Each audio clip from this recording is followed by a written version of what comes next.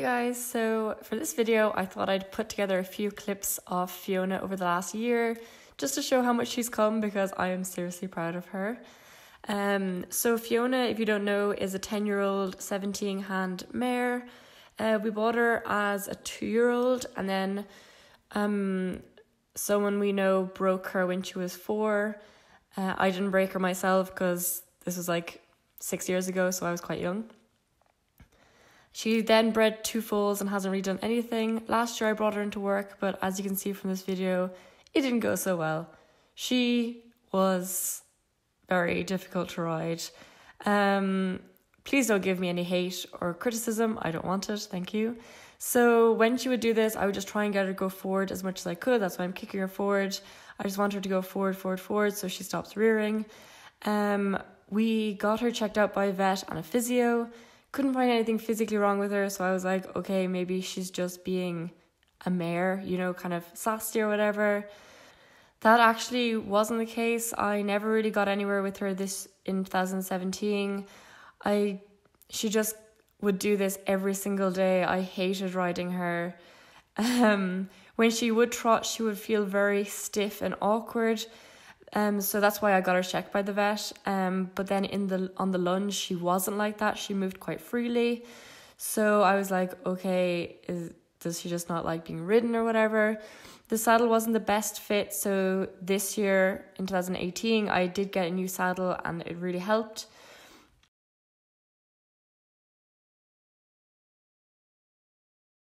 So I decided to jump her. I jumped her twice in 2017. This was her first time being jumped. You probably think I'm crazy. Why am I jumping a horse that I can't even ride on the flat? But it was actually so funny when I'm riding on the flat. She won't go forward. I can't get her to move forward. But the minute she sees jumps or poles, she's so keen and so forward going, and it's just so nice to ride her. So I actually really enjoyed jumping her. It was the only time she wasn't trying to rear and throw me off. So here you can see she's a little bit better with the rearing, but she doesn't move very well. She's still quite stiff. She's tense. She's always thinking about what I'm doing. She would be fine unless I put any pressure on. If I put pressure on with my legs or hands, she would then rear or stop. She just would have a brain explosion, basically. She didn't like it. Then you can see jumping. She's so keen. She wants to go for the jumps and she absolutely loves it. It's so funny. She's still like that today. So this was the last time I rode her in 2017. I came to the end of my summer holidays. I kind of hit her block with her. I just kind of gave up. I was like, you know what? I have 2 other horses I want to ride. So I just rode the other 2 and left her. So this is the start of this year. As you can see on the lunge, she moves really, really well. She doesn't look lame. She's much better. So that's why I knew it was an actual physical issue. It was just when I was on her, she was a different horse. She hated someone on her. Which I then found out it wasn't that she hated it. She was genuinely afraid, which I'll talk about a bit later. But so I went back to basics. Just always tried to get her to move forward. Did these raised trotting posts to build up some muscle on her. She used to be terrible at them. She would knock them every single time. She had no idea where her feet were, but she's so good at them now. So I did this just to build up muscle so it was easier for her to carry me and so that work didn't feel so hard for her. So here you can see she's moving a little bit better. I'm just trying to get her to go forward. Not much contact on the reins. Still not perfect. She kind of throws her head up or down or really far down, like behind the vertical, which I didn't like her to do either, or up. It just, yeah, she wasn't exactly on the bit by any means, but I was happy that she wasn't rearing, although she still would rear like every day. But it got less and less and less.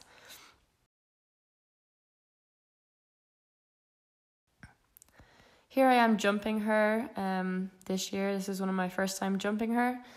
Again, super keen, absolutely loves jumping. We did find it really hard to canter on the right lead. This was an issue that lasted quite a while, but it's now resolved, thank goodness. I would always correct it when I was just cantering around, but because I was jumping here, I didn't want to do a million circles and get her really wound up, so I just went for it and she jumped that fence absolutely unreal, and it made me very, very excited and motivated to fix the issue. So this is a clip of me trying to get her onto the right lead. It takes a long time. If you can see, she like almost, well, not that time, but a few times she almost goes onto the right lead. Like you can see her almost do it, and then she just goes onto the left lead.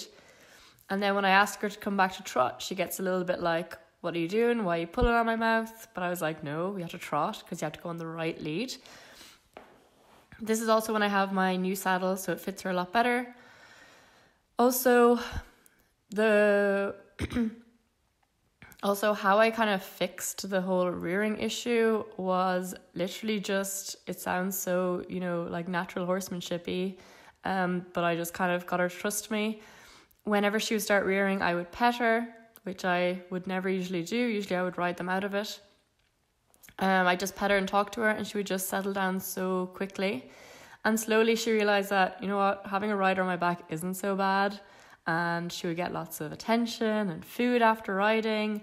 And she just like turned into such a happier horse. She never like rears now, only very, very rarely. Only if she gets really tense and worried, such as at a show, if horses kind of ride up behind her quite close, she gets a little bit worried. But I can just kind of, talk to her and she settles down really, really quickly. So here I'm jumping a course because this is, because I have a show after this, my first show with her. As you can see, she still gets a little bit mouthy sometimes, but it's a hell of a lot better. So this was her first show. Her first class was a 90 centimeter, I think. And she was actually clear in her first ever show. She was so good. She was very keen, hard to slow down sometimes, but she was super. This was her second round. It was the next day. It was also 90. She jumped that unreal, really, really nice. This fence, she jumped and then spooked at the wheelbarrow afterwards. And I nearly fell off. But yeah, it's all learning. I forget that she's so green. She's such a brave horse, but then sometimes little things happen. So here we have the right lead problem. I couldn't get her on the right lead for the first fence, which led to a very horrible gallopy fence, and then not a very nice second fence either. But we did kind of get it back for the third fence. But yeah, she was just very unbalanced. This is like the story of our life because she's so huge. She really did find it very hard to balance. Again, to that fence, she was disunited and then she couldn't come back to me for this next fence, which led to us knocking it. So this was our second show. This was the 90 and she was clear in this. Which was very good. There I almost died. I don't know if you could see, but she took out a stride, didn't listen to me at all, just took off, and I nearly fell over her head. But after that, she was very good. This bit here, I'm very happy with her around. It's very like in a nice rhythm. She just jumps out of her stride. When things stay in a nice rhythm, she jumps very well. Down this line, I leave out a stride, and you can see how easy it is for her to just leave out a stride very, very casually. Obviously, that's not a long-term solution because you can't just leave out strides all the time. But for her second show, I was happy with her just being forward and confident. So this was the meter. And you can see there, she kind of had a bit of a green pull. It started raining, she got a bit distracted, and that was the only pull we had in that. This is her third show. This is the meter. Over the start of this meter, she wasn't very careful. I don't know if it was a new arena, she was a bit distracted. It was quite a big show, so there was a lot of atmosphere. Here, this double, she was insanely careful. I was so happy with that because doubles are an issue because she's so big. This is her first 110. She jumped that fence that she knocked last time very well, and the next fence. To this double though, I completely mess up. I have no...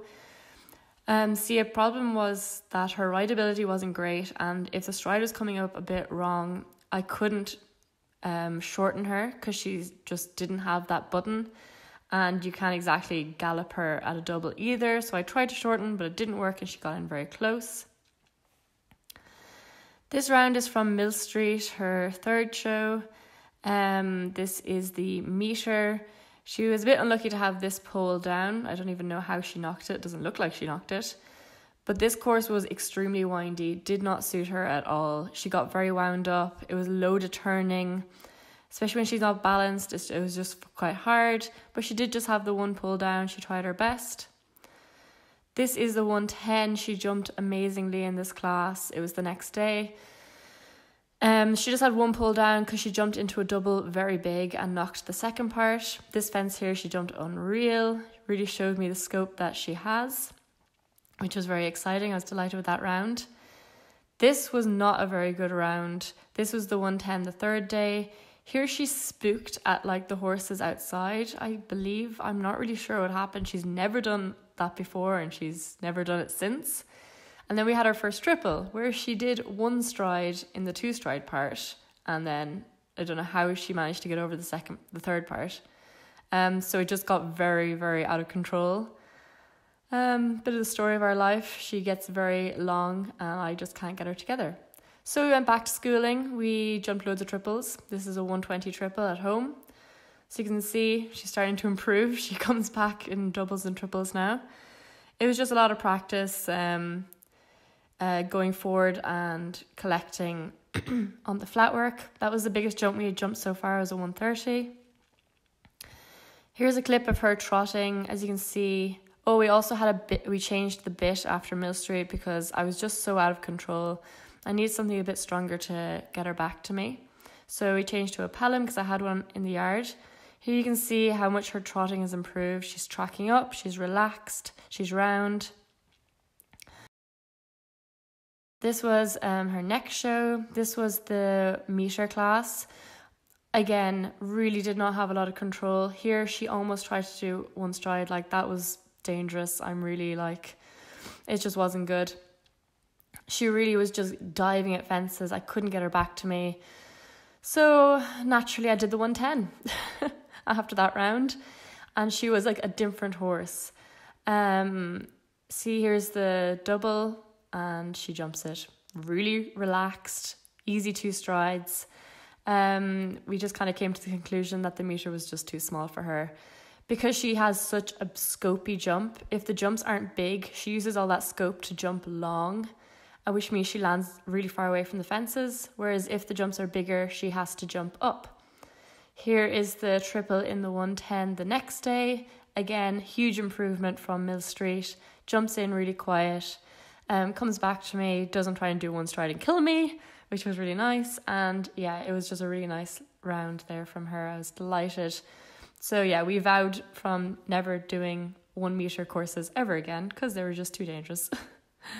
So now that we have the control and the confidence, we started doing some grid work and jumping exercises to try and sharpen up her technique a little bit. Because she could be careless the odd time, especially when she got tired near the end of rounds. This is because she didn't still have a huge amount of muscle on her top line, so we worked on developing that. Here's her jumping a 120 oxer very nicely, very easily. She just really improved very quickly. This is a 110 at Khal. This is her 5th show, I believe it is now. She was very good here. She just had one kind of unlucky pull down as a little vertical off a corner. She got a bit distracted by the fillers against the fence and had it down. But I was quite happy. It's much more control, as you can see. I definitely have more buttons. I'm able to shorten her if I need to. Doubles are less of an issue. She backs off them and stays quite careful.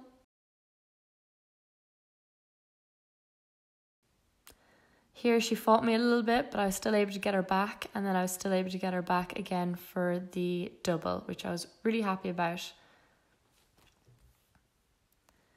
And finally, to end the video, is my round from yesterday in the 120. This is her first 120 and she was double clear, so that's why I'm so happy with her at the moment.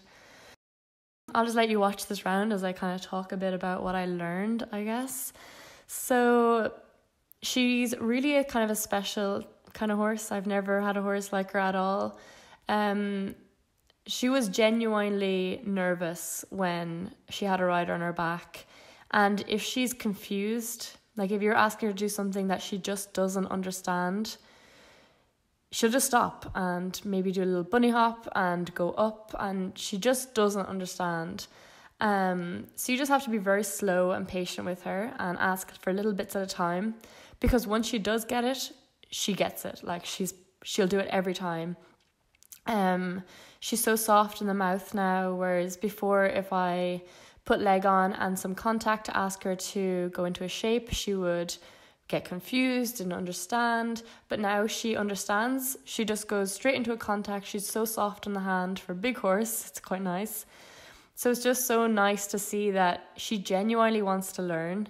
She just didn't understand. Like, I'll say it a million times, she's a bit silly, she's a bit stupid. Bless her, but she's such a trier. Like, you can see with the jumping, she's such a trier. She's so good. Another thing that really helped when she would get very sticky and wouldn't go forward is because she was so keen to poles, I would put trotting poles and poles all over the arena, and I would just trot over them all the time so that she was never kind of just trotting around aimlessly. She always had something to focus on and to go over, like the trotting poles. So yeah, that really helped as well. And I hope you learned something or enjoyed watching her progress. Here's a clip of her trotting at the very start compared to her trotting now, and I think you can all see there's a big difference in her. I'm so excited to see how we keep progressing.